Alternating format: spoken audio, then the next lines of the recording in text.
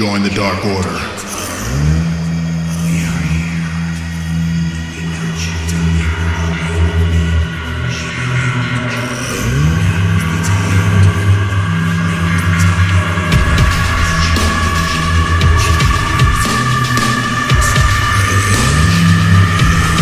Join the Dark Order.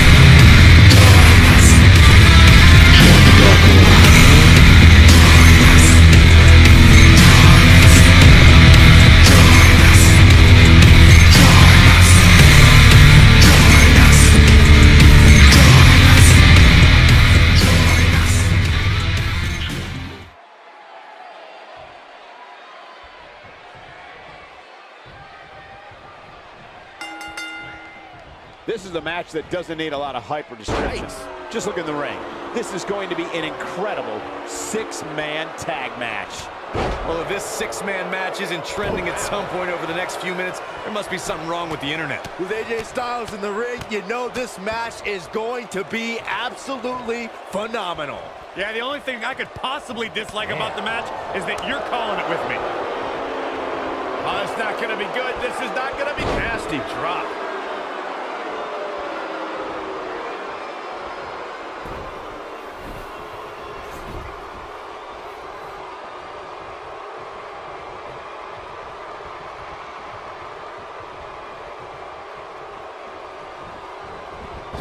Out of steam. Those will tear the features clean off your face.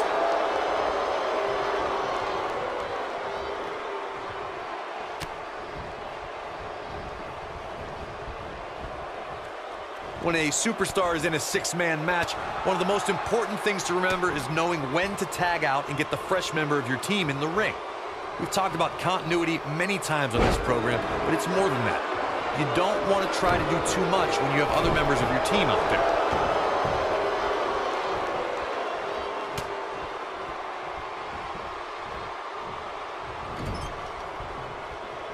AJ Styles looking a little out of his element. You don't see that very often. Corey, you spoke about when a superstar is in six-man action and how crucial it is that they have the presence of mind to realize when they need to tag out. Not everyone who competes as part of a six-man team has the ability to do that. We've seen many times over the years that a superstar's inability to do that has cost their team the match. We've also seen over the years that not all superstars play well with others. Some competitors are so dedicated to singles careers that when they are put in a six-man team, they become a bit lost. That's when a mistake could be made, and it could be very costly.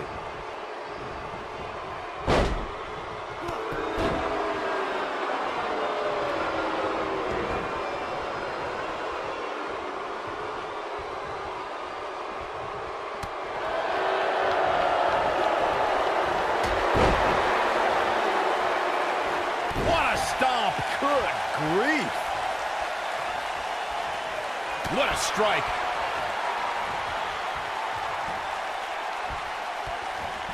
And a spinning sit-out powerbomb.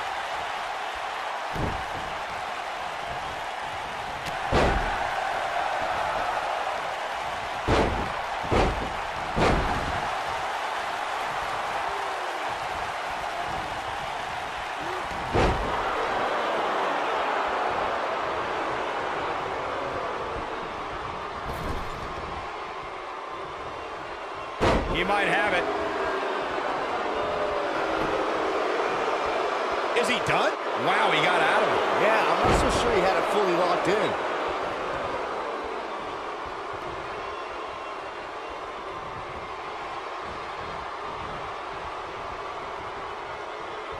What a stomp. Good grief.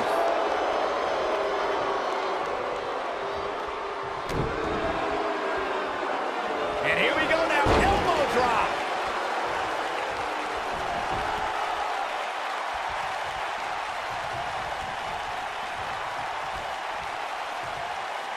Over time, there have been various types of six-man teams that have been successful. There are family trios like the Guerreros, the Grahams, the Andersons, and the Von Erichs. There have been members of factions who have also produced tremendous six-man teams like the Fabulous Freebirds, the Four Horsemen, the NWO, and D-Generation X. I think we're going to get the tap. Oh, and he makes the tag. That was a game changer right there, Michael. Byron, you mentioned some families and groups that created incredible six-man teams. Talking more about factions, don't forget about the likes of the Hart Foundation, Evolution, the Wyatt family, the Shield, and the New Day. These are only some of the trios who had unbelievable matches against them. Submission move coming up. Looking for it. Submission move. Oh, there it is. It's in. The calf crusher. This is all but over. Bodies are not supposed to bend that way. Oh my goodness, crushing it. Thanks to Raw General Manager Kurt Angle, in May of 2017, the WWE Universe saw a dream team come together when the Hardy Boys joined forces with the Lunatic Fringe Dean Ambrose. The exciting trio took on Sheamus, Cesaro, and The Miz. Truth be told, both Miz and Ambrose blended in with their impromptu tag team partners pretty well.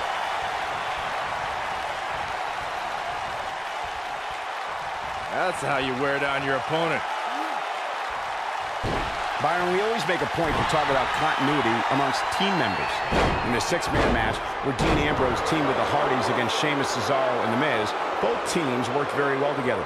That surprised me, since this was the first time they teamed together.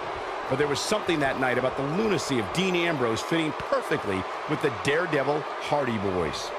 I've got to say, I had goosebumps for a week after the Hardy Boys returned to WWE at 2017's WrestleMania. During that six-man on Raw, Team Extreme formed an effective trio with that lunatic Dean Ambrose.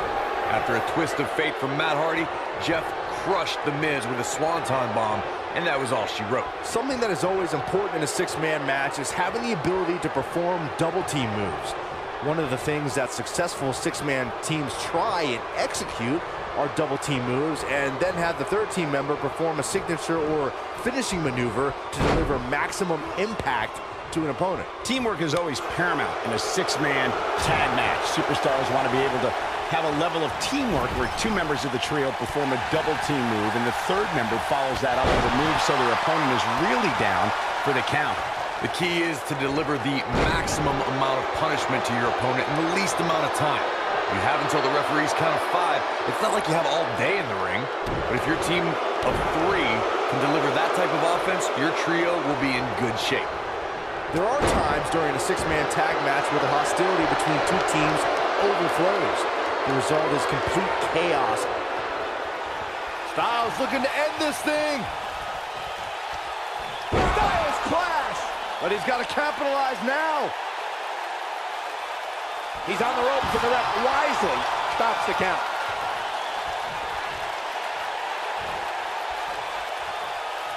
Byron, you talked about the moment in six-man tag matches when all semblance of order breaks down. Many times the two teams are so determined to tear each other apart that they don't pay attention to who the legal person in the ring is or where the referee is in their 10 count. That's a huge mistake. In the throes of battle, superstars lose their composure, and what was a six-man tag match breaks down into a Pier 6 brawl. And if you don't keep an eye on the referee's count, you could get counted out and be the reason your team loses the match. I can see Byron making that mistake and ruin it for everybody.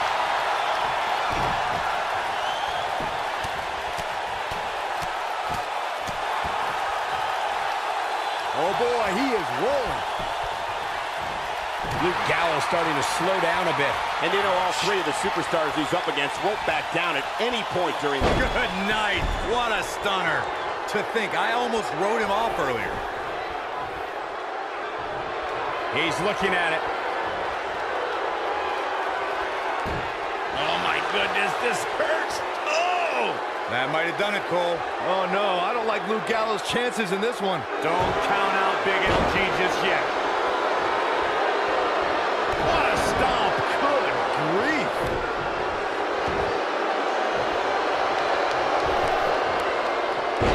His shoulders are down. Kick out at 2-1. That may have been a slow count. I am in shock. What's it going to take to keep this guy down? In 2016, the New Day found themselves in the middle of a sick and twisted rivalry with the Wyatt family. Things escalated to the point where Bray Wyatt invited the New Day to do battle at the Wyatt family compound. The New Day accepted, but what followed was something no one expected. Here it comes. Looking for. He's making a statement here with this attack. Corey, we've talked about six-man. Here it comes, Michael. Truth or consequences? Wow, what a gritty performance. Yeah, that'll leave a mark. He's playing with him now. Uh-oh. Here we go. Here we go. Face first. I'd be shocked if Gallows has anything left. Six-man tag team matches have been a staple of competition since the early days of sports entertainment. Two teams of three compete against one another under traditional tag team rules. Stipulations can be added like no disqualification, 2 out of 3 fall. And he tags his partner in. Momentum has certainly shifted here, Michael.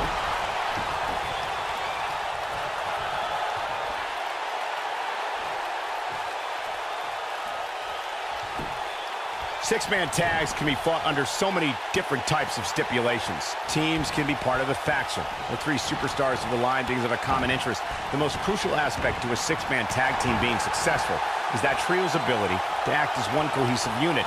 3 individuals working collectively at all times. So much can take place during a six-man tag match. Regardless of what type of match the teams of 3 are competing in, the members of that team must be on the same page. Oftentimes, the teams who have the best continuity are the most successful. AJ Styles has the uncanny ability to make big matches even bigger. Case in point, his show-stealing match against Shane McMahon at WrestleMania 33. Styles looks like he wants to do it all by himself. Calf crusher! I'm not sure how much he has left.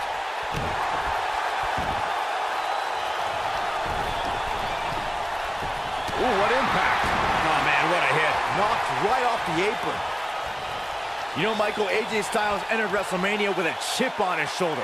Styles had a lot of frustration about Shane's handling of the #1 contendership and took it out with some brutal offense. I mean, you can tell both competitors earned a lot of respect for each other after that match, as Shane recruited Styles to help in his matches against Sami Zayn and Kevin Owens. Oh, boy, he is rolling. Look at Luke Gallows go.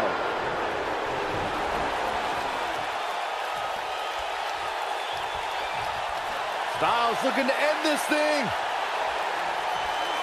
Styles clash. His shoulders on the back. There are instances when a six-man tag match will feature a team where superstars have not always seen eye to eye, or are in the midst of a disagreement. When that's the case, someone on the team must step up and be the voice of reason so the trio can function as a cohesive unit. Beautiful technique. I don't know how much more damage AJ Styles can take. We're about to find out. He's absolutely running on fumes right now. I'm not used to seeing this. Hooked up in the pump handle. Just a debilitating neck breaker. That has got to be it.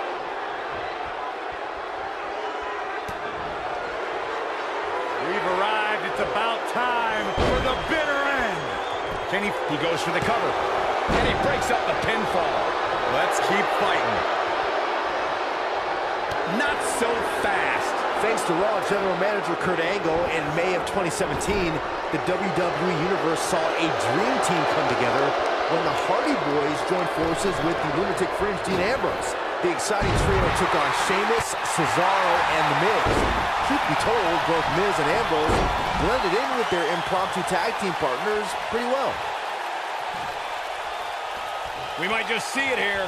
There it is. The tag has been made. Oh, he needed that in the worst way, Michael. Oh, boy, he is rolling.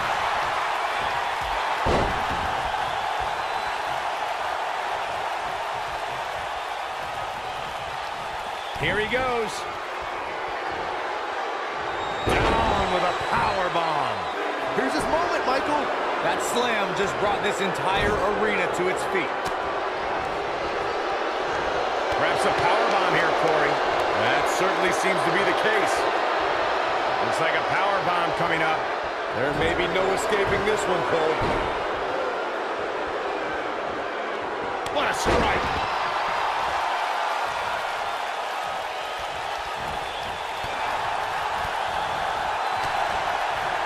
He's looking at it.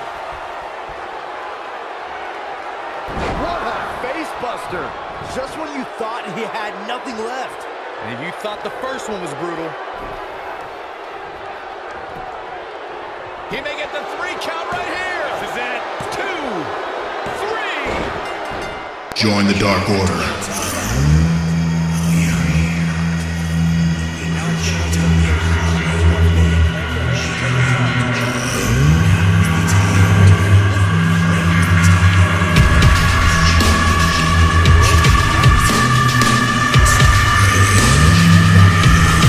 Join the Dark Order.